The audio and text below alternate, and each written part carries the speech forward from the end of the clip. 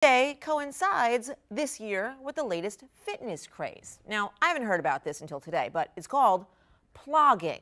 Yeah, plogging. That name has Swedish roots, and here's how it works. Ploggers pick up trash while jogging. Now I get it. Essentially, it's a way to clean up the community while staying fit. Me and my daughter are really big in exercise and activity, so it was something that links exercise and activity with, actually helping out the area. Plogging.